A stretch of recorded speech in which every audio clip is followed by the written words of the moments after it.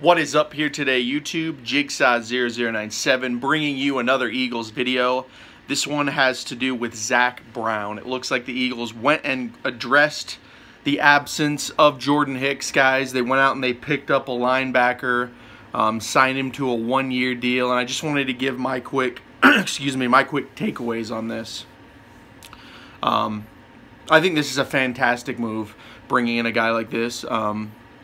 Zach Brown has always been one of those quick linebackers, very fast on the ball. You know, he's got speed, which is great.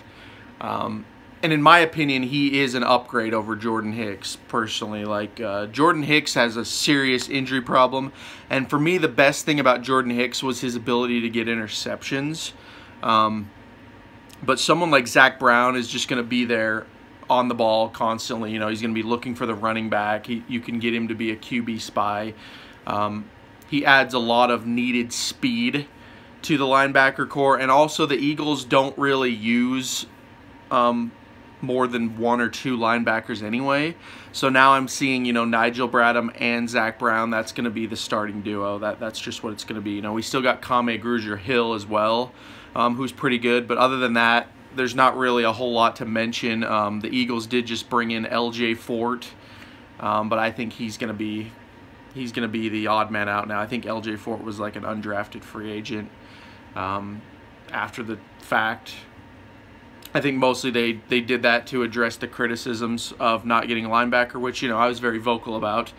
But I did think that Howie was gonna go get a linebacker, but I didn't think he would get someone like Zach Brown. So we'll just have to see how this pans out, but I think it's going to be a great move, guys. I think the Eagles have definitely upgraded here. They've added some much needed speed to that backfield, you know, with our DBs, our linebackers, and then, you know, we'll see what our secondary does. Our secondary is still kind of a question mark with guys like Sidney Jones and Jalen Mills. We don't really know like how good they actually are yet. So I mean, Jalen Mills, we kind of know. I think Jalen Mills is not that good.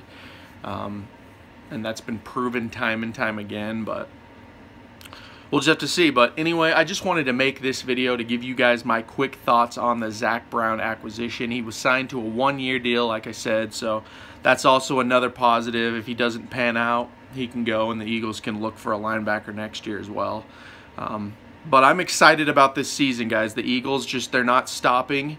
I think I read something the other day where they still have like 23 to 26 million dollars in cap space to spend, which is pretty decent for what they've added already, you know, and they still have money to spend. So let's just keep it rolling. The season, you know, we still got a ways away, but the season is coming, and I just want to keep seeing what the Eagles add to their roster. So anyway, guys, comment down below what you guys think.